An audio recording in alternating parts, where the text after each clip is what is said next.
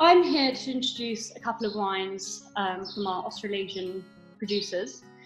One of Corney's key principles is our relationships. So be that our relationships with our colleagues or you, our lovely customers, and also our producers. So for these wines, I'm going to explain a little bit about the producers, their story, and then of course kind of a bit more technical information on the wines.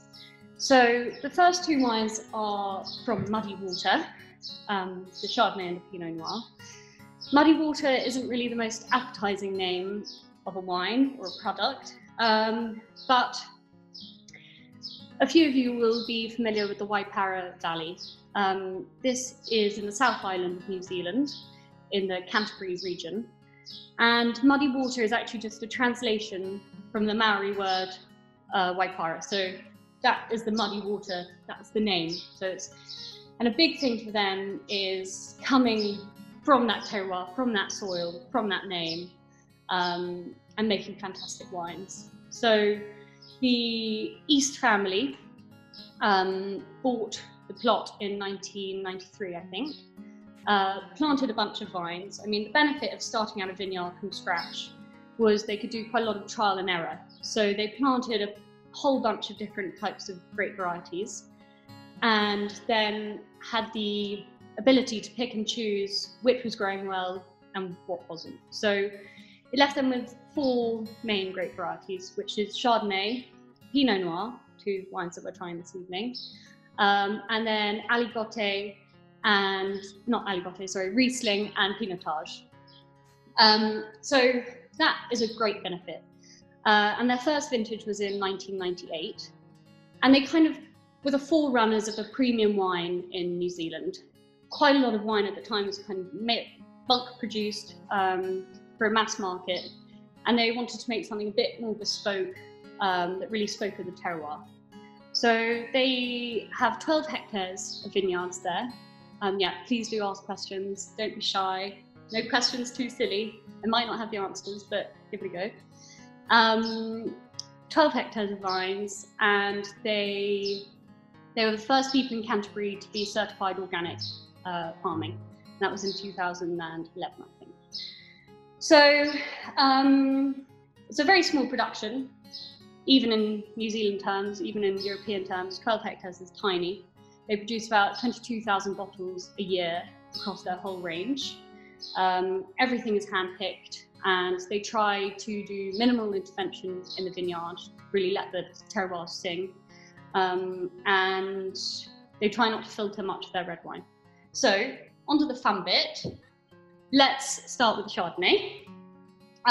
So, it's this lovely golden colour, kind of golden with little flecks of sunlight, beautiful colour. That comes from really ripe grapes. They have a very long growing season in New Zealand, with cold nights but warm summer days, which allow a really beautiful ripe fruit. So on the nose, it's just so appealing. It's kind of toasted almonds almost, that ripe stone fruit, and also almost butterscotch notes. It's just so inviting. I absolutely love this wine. And then it's that beautiful creamy mouthfeel, thanks to the malolactic fermentation. So they press their grapes, and then immediately put them into oak barrels. So there's no stainless steel fermentation. Both the primary and the secondary malolactic fermentation are in oak barrels. They're all French oak, so very fine grain, which gives that really lovely, smooth, fine texture. And they're aged on the lees for 11 months. So a very Burgundian style, but that extra sunshine and warmth of New Zealand comes through and is that riper, sunny, it just tastes like sunshine. So a precise palate, but also with that kind of exotic, fruity notes from the sunshine. But it's a brilliant structure as well. There's enough acidity. It's just a really, really well-made wine, I think. And at £22.95 a bottle, it's brilliant. I mean, if this was in Burgundian territory, you'll be paying at least double. So I love it. I've got the Pinot Noir here. This, again, is all hand harvested, and it is, so they do a thing called a cold soak of the grapes for 4 to 5 days before fermentation, which really increases the concentration of the colour, it's that really vibrant red colour, and the flavour. So it kind of just traps the freshness in it. And that is also kind of, some New World Pinot Noirs go crazy in alcohol percentage. And this is at 13% alcohol, which is brilliant. And also from that cold press. Then they leave it on the skins after being pressed for about 18 to 24 days, depending on the vintage. And then it's aged in French oak barrels again for a year and a half, I think. So on the nose, you get that lovely ripe berry fruit, but also that oaky spice kind of shines through. Big thanks to that French oak, and a brilliant aging time. I mean, a year and a half is brilliant. Almost a kind of savoury note on the nose as well.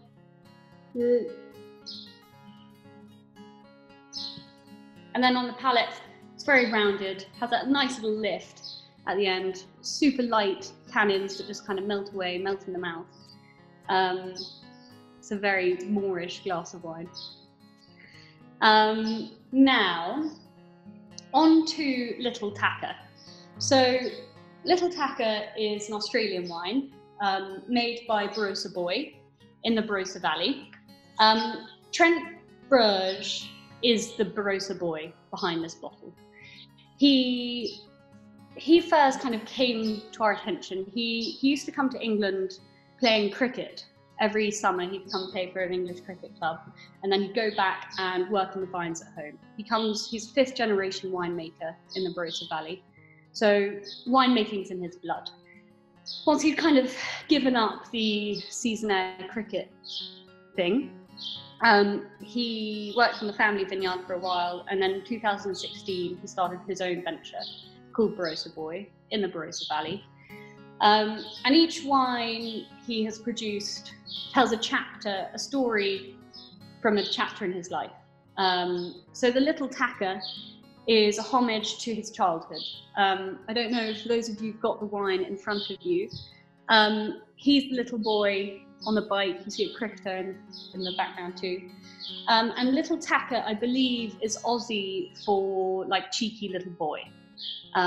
He was known as the Little Tacker growing up. His parents, his grandparents, he was always the cheeky little tacker. And so this is him. It's a Grenache Syrah Mourvèdre blend, the classic Rhone blend that is so popular in Australia. And it's about 50% Grenache and then a quarter Syrah and a quarter Mourvèdre. So again, here's one I prepared earlier, my little glass of wine. It's, I mean, obviously different grapes, it's a completely different smell, different winemaking method as well. They tend to, they work with producers who they've been working with for a long time, grape growers, but then they actually do the winemaking themselves. Whereas Muddy Water do everything on site, they kind of buy in the grapes. Not to say that that's anything to do with quality, but it's a different way of working. Again, this is aged in oak barrels.